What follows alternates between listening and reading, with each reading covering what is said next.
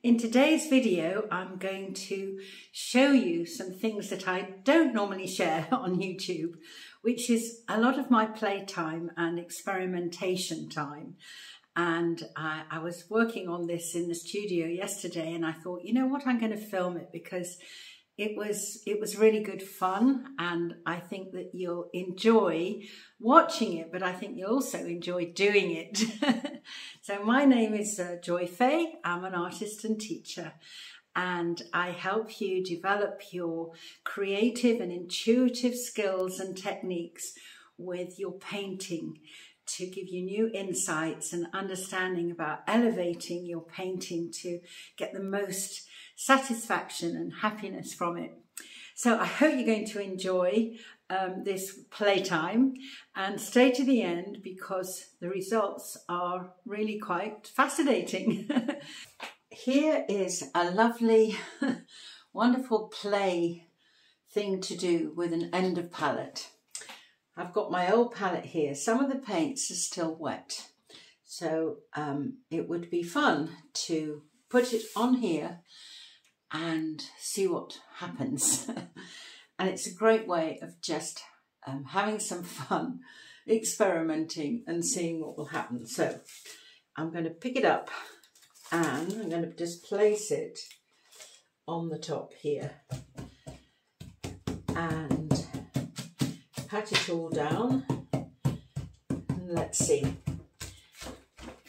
Great way to play. And whoa, gonna have some great things going on. I might do it again.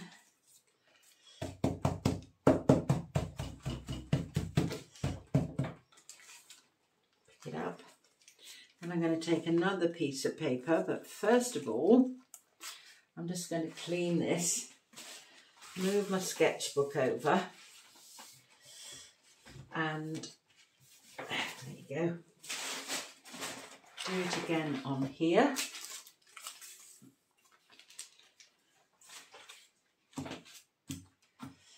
And I'm going to get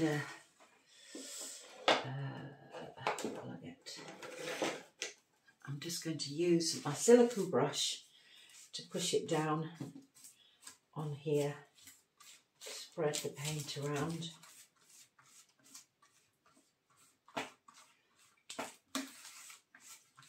I hate wasting paint. I don't know about you, but I loathe throwing it away. So it's great fun to do something with it. And oh, some of the paper's stuck, but that's okay. So we've got all the paint off that, which is good. Throw that away.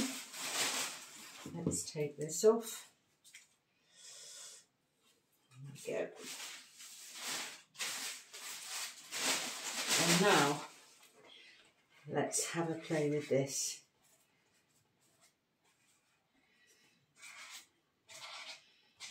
See, oh great, look at that.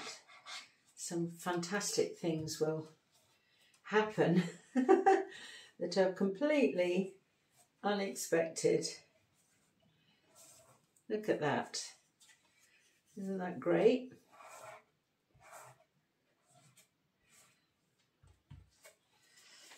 And I'm going to get some kitchen roll and I'm going to dab that in. Take it off, I'll get a bit of texture.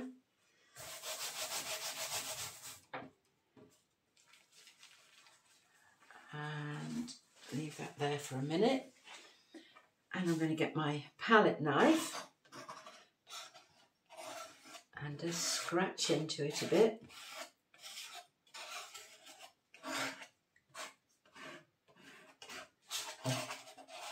Oh, what a lovely mess.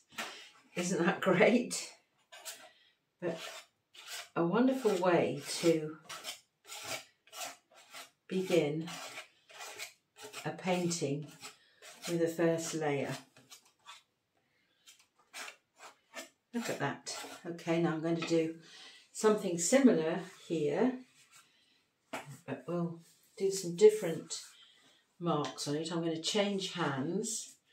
So I'm doing it with my left hand, which is my non-dominant hand.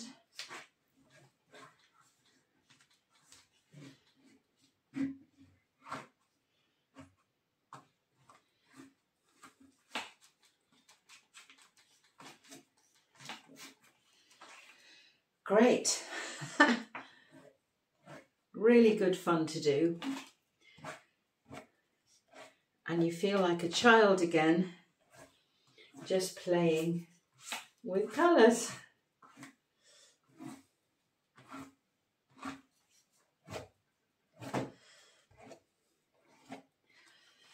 And I might do something now on the top of this with some white. Let's just see what happens. I could just make it as messy as I want, just to see what will happen.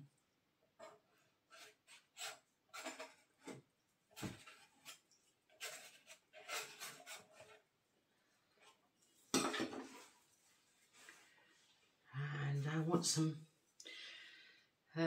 black, I think. I'm going to get some black.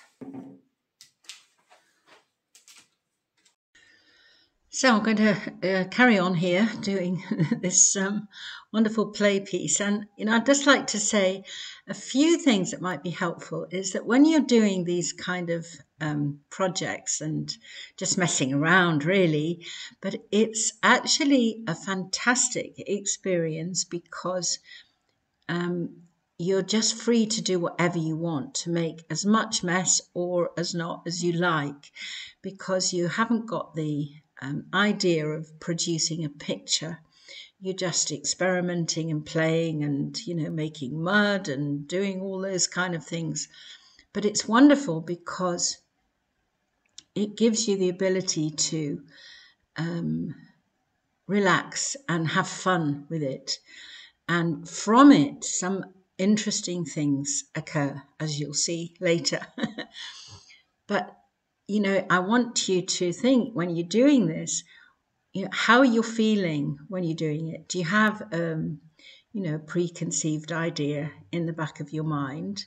Or are you just allowing yourself to enjoy the moment of playing and discovering all different kinds of things that paint will do? With different tools and brushes and knives and whatever it is that you might use. We're in a kind of freedom state when we're playing around in this way. And this is the key to intuitive art. This playtime is really very, very constructive for your mind because it's helping you let go.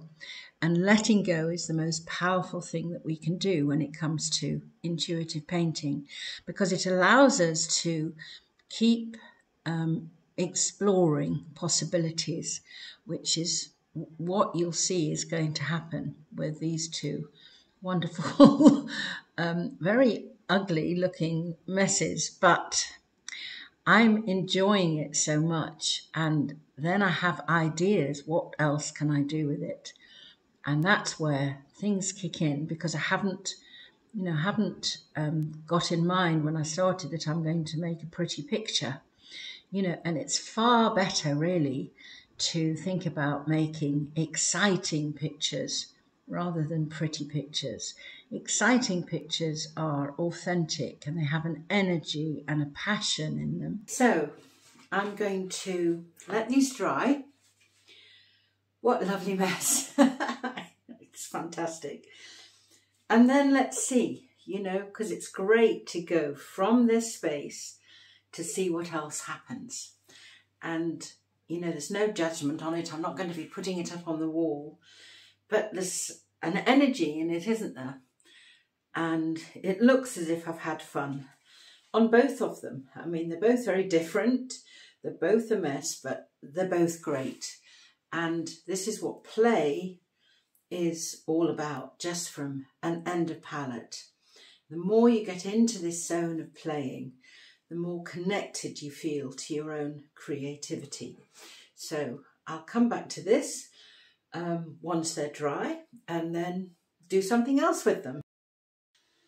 So now I'm going to see what I can do with this lovely mess and have another play. So I've got some charcoal and I'm going to see what shapes I can find, and I am seeing a face in here, so I'm going to just go round and see if I can do something with this. There's kind of like an eye going on here and another one here, and I'm kind of quite enjoying this thing. Let's see, it's going to be very kind of Picasso-ish, I guess. So I've got this kind of interesting face. So what I'm going to do is I'm going to, with this little gesso brush, I'm going to go round it with some white paint and then just see whether the shape of this face will make sense. You know, just the whole point of this exercise is to allow yourself, give yourself permission to experiment and explore something and go with the flow, you know. And I'm very much, as you know, into intuitive painting, and this is kind of running alongside what I'm doing with my free Art Connection taster course, which is a spiritual approach to intuitive abstract painting. And it's free, so I'll leave a link in the description. If you'd like to go and join that, I go over many different ways of discovering your intuitive creativeness to enhance your art, enhance your experience of painting, take it to the next level, and looking at all kinds of interesting things about letting go, about colour, how colours affect us emotionally. There's some wonderful things going on in there. So you can see just from this very messy painting what can happen, this intriguing face. And obviously I could go back and do more to it, but I've got something from the mess. And so many people say, you know, what do they do with all their old paintings and this and that and the other. This is a wonderful way of exploring possibilities. Now you can imagine this on a very big canvas. It would be very impactful. You know, okay, I could do something more with the background if I wanted to, but you know, for this example of showing how you can, what would you call it, extend the boundaries of possibilities of what you can do when you're experimenting and you're playing. You know, this is a perfect way of doing that, of seeing what you can make out of the mess. But you know, you enjoyed it and you had fun doing it, and it was a great you know, fun experiment. And I did another one like this with the other piece, so I'll show you that too. So we've got two kind of interesting possibilities for this kind of thing. You know, again, all that mess going on in here, but I've got these interesting shapes. You know, I could do, you know, as I said, more to it, but I wanted to just show you how you can turn your old paintings or playing into something, you know, really interesting and abstracted and, you know, completely unique. So I hope you've enjoyed that. If you've got any questions, do leave them in the comments and tell me what you think about doing this process, if it's something that you feel that you would like to try. And if you enjoyed the video, then do give me the thumbs up and press the subscribe button. That would be fantastic, because it helps me share the videos to lots of people who are interested in doing wonderful abstract intuitive art. And remember, all the links are below for the free taster course, which I'm sure you're going to enjoy. And I hope you enjoy having fun using up your old palettes to make some very unique, interesting abstract paintings. So I look forward to seeing you on the next tutorial, and lots of love. Bye for now.